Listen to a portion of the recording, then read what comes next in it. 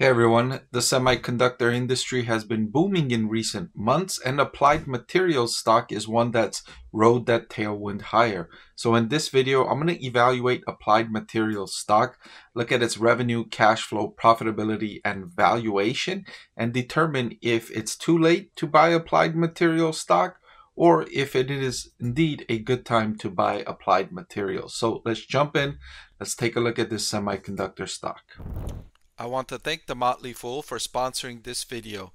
Visit fool.com/Parkev for the 10 best stocks to buy now. All right, I highlighted that applied materials stock price has been on a nice run, and you can see it's jumped in recent years from around $100 per share in 2023 all the way up to $186 per share as of this recording.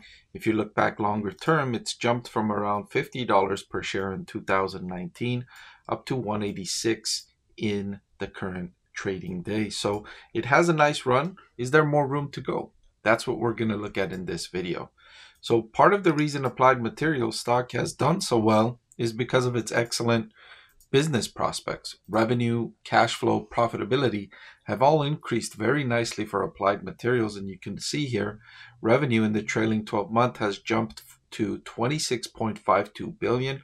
That was up from less than 8 billion in 2015. Now, it is a cyclical company, just like the semiconductor industry is cyclical. Applied materials is no different.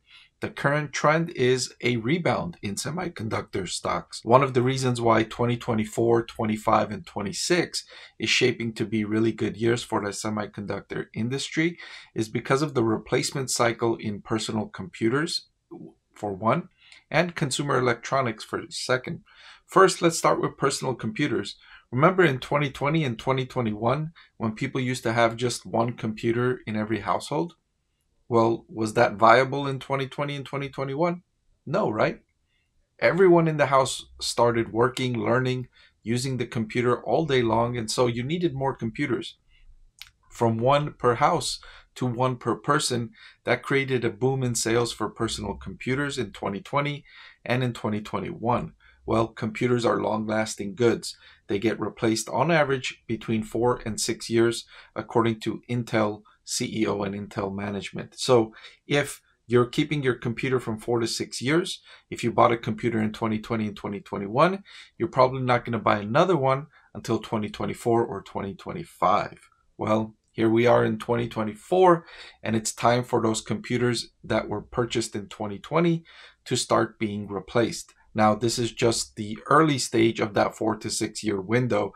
It's going to go through between 24 and 26. So it's just getting started. And in fact, that's reflected in applied materials prospects where revenue hasn't begun to jump just yet. Now, revenue is expected to start growing in 2025 for applied materials, and I'll show you that when we look at its prospects for the next 2 years. So 2024 is expected to be another cyclically down year for applied materials. Still, even though the company's been in a downtrend in terms of cyclicality for semiconductor chips, it's actually done well, relatively speaking. Operating profit margin still at 28.86% despite this downturn here. It started from a relatively high point, near 40% operating profit margin. So when you're working from a higher rate, even when you come back down, you're still at a nice level. And given that it's expected to stabilize here in 2024 and return to increases in growth in 2025, it's reasonable to assume this operating profit margin will go back above 30% starting maybe late 2024. Let me show you its prospects for the next few years. So here I have its revenue and earnings per share growth rates expected for 2024, 2025, and 2026. This top figure here is its revenue growth estimate. And I mentioned that 2024 is going to be another difficult year for applied materials. Revenue is expected to decrease by 1.4%.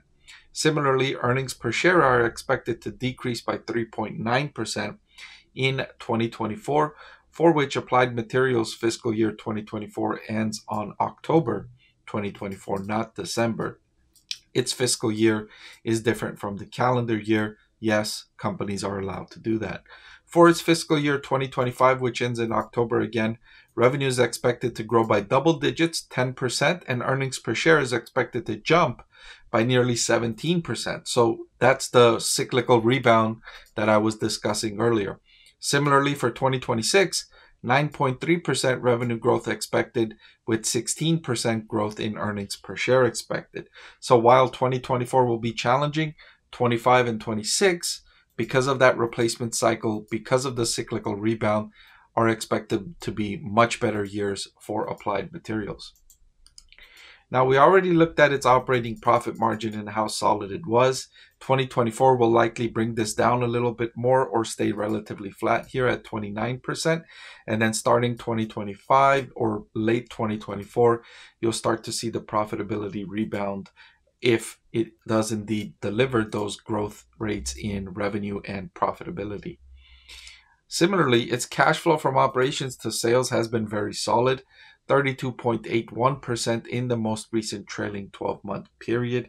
If it does continue this level of growth that is expected in 25 and 26, its cash flow from operations from sales could stay at relatively high levels, although I do expect this to come back down a bit in 2024 to closer in the 20% range, 25% range, and then recover again in 25 and 26. Still, these levels of cash flow from operations to sales are excellent numbers. This means that the company is turning $32 out of every $100 of sales into cash flow. That's a good metric. That's what you want to see from businesses. You want to see them take sales and turn it into cash flow. You don't want to see empty calories. You don't want to see sales that lead to losses on the bottom line and sales that lead to cash leaving the company, right? That's not really attractive. This is what investors should be looking for. Companies that generate strong profitability, strong cash flow from operations. Unless, of course, if they're negative, but they're moving in the right direction, that's okay as well. But if they're positive and moving in the right direction, like Applied Materials, that's a double benefit for investors. The next thing I wanted to evaluate was its balance sheet, and looking at its cash and short-term investments of $6.869 billion compared to its long-term debt of $5.5 billion. Applied Materials has a relatively solid balance sheet. It can choose to pay off all its long-term debt, and it'll still have roughly $1.3 billion in cash on hand. This is not what I call a fortress of a balance sheet or a pristine balance sheet where some companies have like 20 billion in cash and like 2 billion in debt, and that cash to debt ratio is very strong. It's not at that level, but it's also not at the level where it's risky, where they have 1 billion in cash and 10 billion in debt, right? So it's not risky. It's not excellent. It's just solid, average, good, more cash than debt. I like to see that. The more cash, the better, of course, when you're evaluating this metric. But also, investors don't like to see too much cash on a company's balance sheet because they want to see a company putting the cash to use. So in one sense, having a ratio like this where your cash is only slightly above your debt and you don't have too much cash sitting around not working, that's desired for investors. You want to see companies putting cash to work, and that's what we see here. And finally, I wanted to look at valuation, and I chose to use the forward price to sales ratio. And according to this metric, Applied Materials stock is the most expensive it's been going back to 2021. It's trading at a forward price to earnings of 20.71. It was briefly around this level in the start of 2022, but for the most part, the stock has been cheaper than this price. So you're paying an absolute premium price for Applied Materials right now, according to its own past of the last 3 years. And given that 2024 is expected to be a challenging year with revenue declining and profitability declining and paying a premium price, I would say is undesired at this point. So if you're looking at Applied Materials stock and trying to buy this stock, I would put Applied Materials on your watch list and wait for a dip in the price to buy. So I would put Applied Materials, I would rank it like a hold, and I would wait for a drop in the stock price to get in and buy at a better valuation. I would be looking for at least a 10% dip in the stock price before I would get into Applied Materials stock right now. Before I let you go, let me tell you about the greatest deal on YouTube. With just a click of a button, you can get free financial analysis from a professor with decades of investing experience. So what are you waiting for? Hit that subscribe button, and I'll see you again soon.